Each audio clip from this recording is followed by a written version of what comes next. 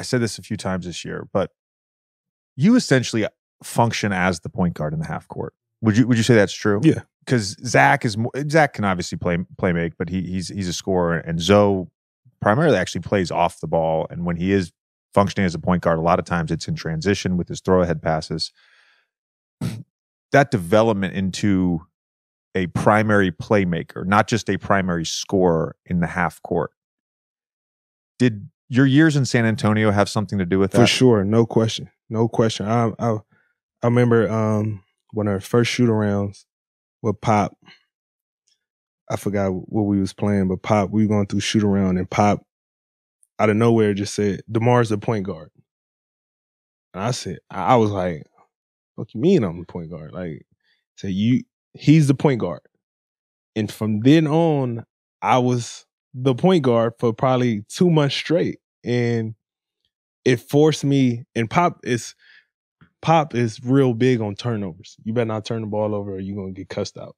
So it made me more conscious of understanding the right play, understanding who I'm on the floor with, what they can and cannot do, where they like to catch the ball, where they need the ball.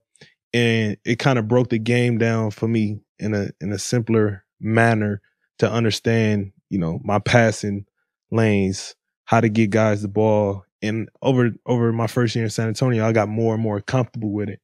And it just carried on from there. We hype Zach up a lot on this show. Did you realize before you play with him how skilled he actually is? Yeah, that was one thing that was big for me wanting to play with Zach, because Zach is one of those guys to where he don't get his just due. Like I believe he should. He's top 5, top 10 talent in our league with the things he's able to do. It's nothing he cannot do. Athletically, he's one of the best athletes in our league. He could shoot the ball from anywhere, get to the basket. It's everything he could do in it.